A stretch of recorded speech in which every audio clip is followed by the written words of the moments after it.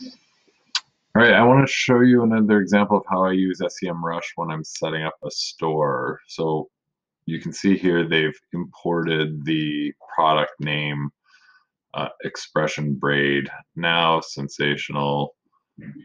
Um, so this is early stages, right? We're just figuring out how to import it. But if I run the name of the product through SEMrush, you can see here that it tells me sensational instant pony drawstring perm yaki 30. So the 30, this tells me that the 31 is more popular. And sorry, this is the sensational. This is the other one.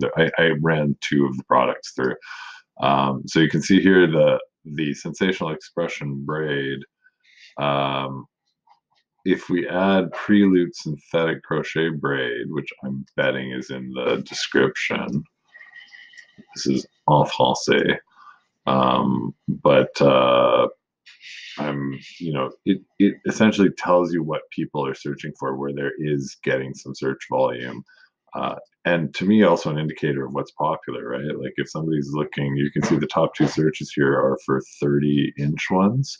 And for example, when I went on to his catalog here, where is it?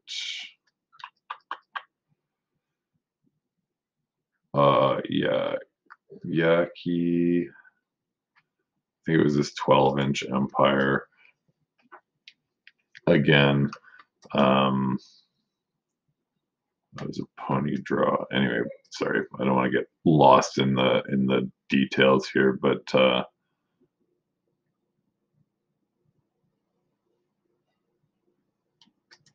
ponytails, ponytails. Wow, this is going to be a big catalog to work with.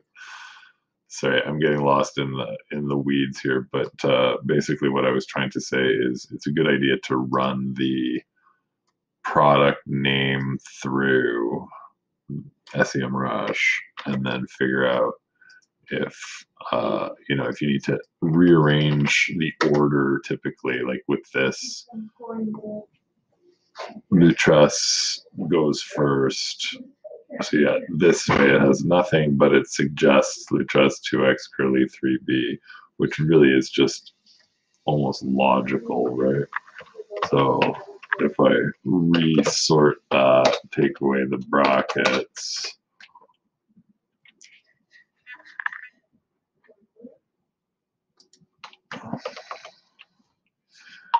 then this is something that actually does pick up search, right? So just by knowing how the search order of how people are searching, you can customize your product name a little bit better. And then that also shows up in the product URL typically on a good system and in the name of the page title as well. All of these factors affect your search ranking. And so it's really, really important to really keep referencing, especially in the setup phase of a new website. Use a tool like SEMrush to figure out how to structure, because those long tail things matter, right? Like if that's an extra 10 visits to your site every month and you do that on 100 products, that's 1,000, right? It's 1,000 visitors that are looking for a very specific product, mind you. That's the best part about them, is that you're providing them with the solution to what they were looking for. So with this kind of direct e-commerce, there's nothing better than that. Anyway, if you need any help with SEMrush, as always, please don't hesitate to reach out. Hit the subscribe button, and somewhere in the link below, I've got a link. I think it saves us both some money or something like that. It's my affiliate link. I will get some sort of a tip out of it, but there's tons of stuff that you can do for free with SEMrush, and it's just, think of it as a way to give me a digital tip. Go try out SEMrush for yourself.